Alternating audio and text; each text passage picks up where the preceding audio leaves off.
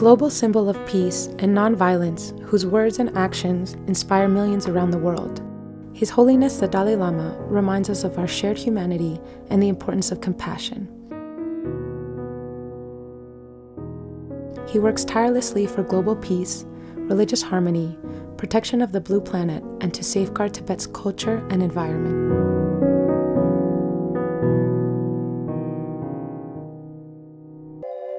In recent years, however, during His Holiness's visits to Western countries, noisy protesters were present alongside the usual large crowds of admirers.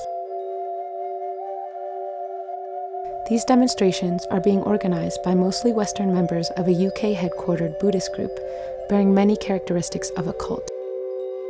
They claim to be angry about the strong stance His Holiness the Dalai Lama has taken against the controversial and divisive practice known as shugden or tölgel propitiation. They allege that His Holiness has banned their practice, that they are being discriminated against by the central Tibetan administration and expelled from monasteries.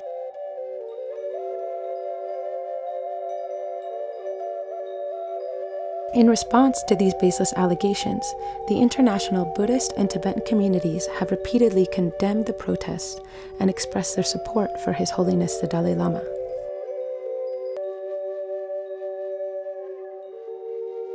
Independent human rights organizations have dismissed the allegation. In 2015, a Reuters report exposed the fact that the shugden movement receives clandestine support from the Chinese government as part of its global effort to smear the image of His Holiness the Dalai Lama. The issue is considered by the Chinese government to be an important front in its struggle with the Dalai clique.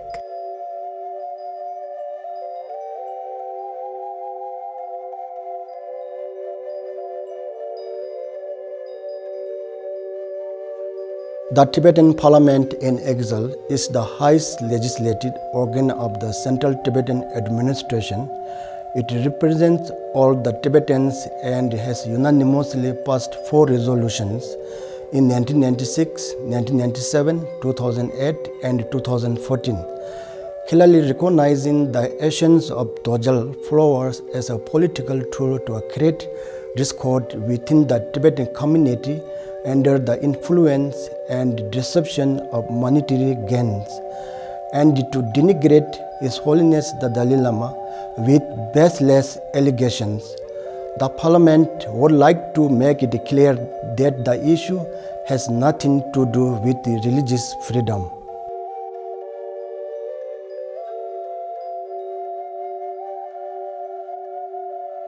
The controversy surrounding this malevolent spirit originated during the time of the 5th Dalai Lama in the 17th century.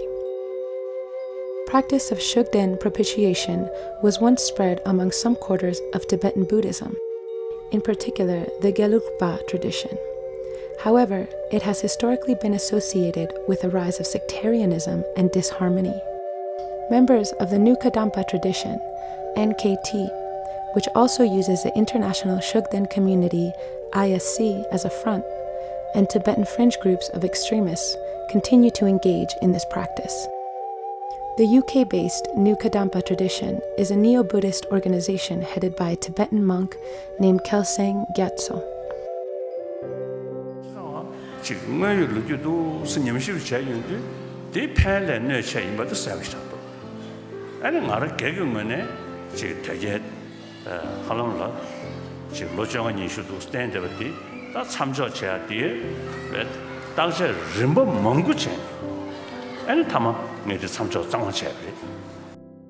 The protesters also allege that they face discrimination within the Tibetan exile community living in India.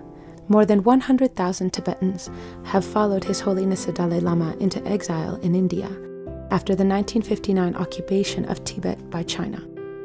These allegations made by shugden practitioners are baseless, without any evidence.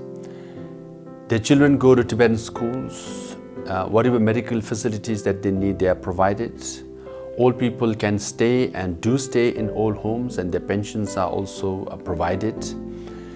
And for shugden practitioners to stay within the Tibetan settlement, we issue green book. They all have green books, and their monasteries are in the Tibetan settlements. And anyone who wants to stay in India or travel within India, you need RC, residency certificate, which are issued by the Indian government with the endorsement of the Central Tibetan Administration. The fact that shugden practitioners are staying in India, traveling within India, clearly shows there are no discriminations. And most importantly, any shugden practitioner or Tibetan who wants to travel abroad, you have to have IC, or popularly known as Yellow Book. And they all carry that and travel abroad without any discrimination whatsoever. Hence, any Tibetan who wants to join or are the staff member of Central Tibetan Administration are not facing any discrimination. And if they have any evidence of discrimination, let us know, we'll look into it. The protesters also allege that Tibetan monasteries in South India have expelled monks who worship shugden. Well, if you're a Buddhist, then you should take refuge to Buddha, Dharma and Sangha.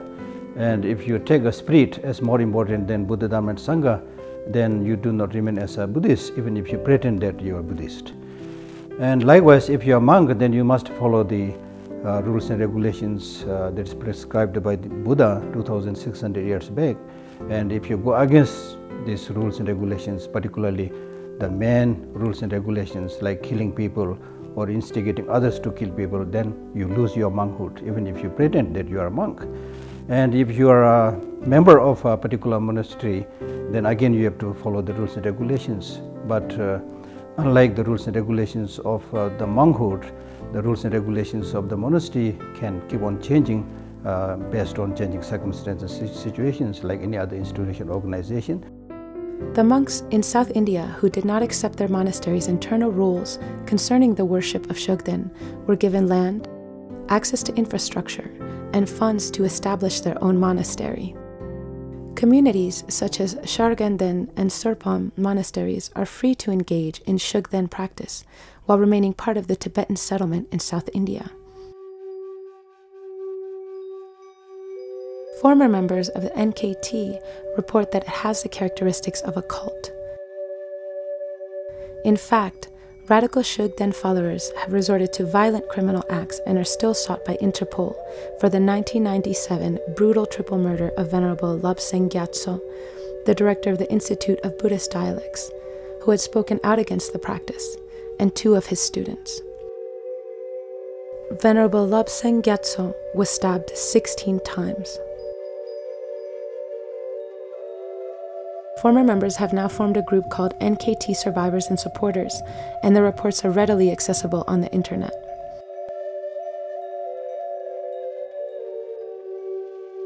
I was in the NKT for 12 years. I joined it in around 1994 in Mexico. Various people in the group were doing things that were really, I thought, very unethical.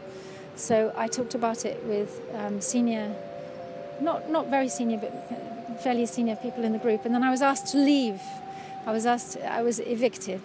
I lived at the centre for quite a few years, 7, 8 years. And I was told to leave immediately. Because the emphasis within the tradition is very much on total control exercised by the top, and any criticism or dissent by anybody within the NKT is regarded as unacceptable and intolerable. We know what's going on. This has become an evil cult, and I don't know if you're alive or dead, Kelsang Kyatso.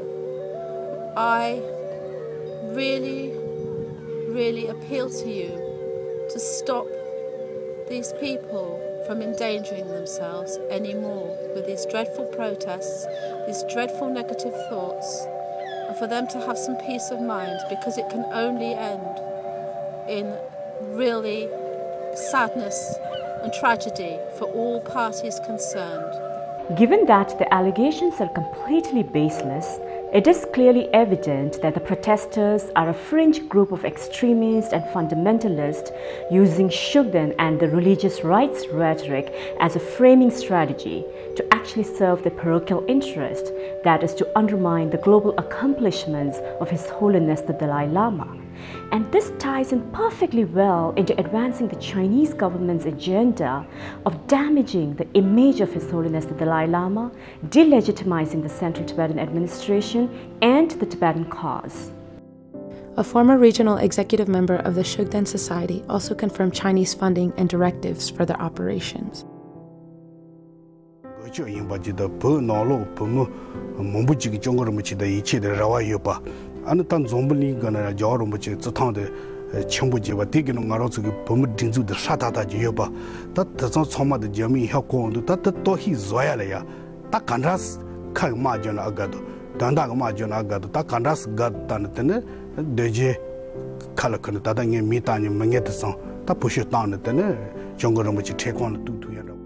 According to a Reuters report, a leaked document belonging to the Chinese Communist Party indicate that the Chinese government is intervening on the Shugden issue. The document issued to party officials in 2014 said that the Shugden is an important front in our struggle with the Dalai clique. Buddhist organizations in the UK, Italy, Germany, and Australia, to name a few, have issued similar public statements and reiterated their support and trust in His Holiness the Dalai Lama's views and guidance. The heads of the 4 Tibetan Buddhist schools and the Pun tradition have declared that they strongly condemn the false allegations and the continued smear campaign carried out by the Tulgel cult group against His Holiness the Dalai Lama. Unfortunately, the main outcome of the attacks on the Dalai Lama by the New Kadampa tradition, the international Shugden community, and Tibetan fringe groups has been their self-alienation from the Tibetan people and the Tibetan Buddhist community. Their protests are an affront to the Tibetan people, as well as to the international Buddhist community who hold His Holiness in the highest esteem.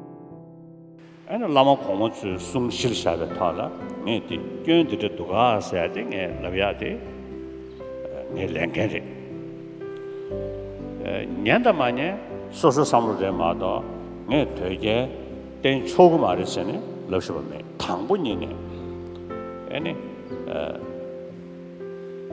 가지벌류 측등의 시제 가지벌류 닝덤 시여도 년다면에 소소 대발에 세네 가지벌류 롱드 장정에 다와셔야 돼요 자자 년다면에 소소 사물들 네 러시아의 년고를 세네 냐만에 시에 다대 시에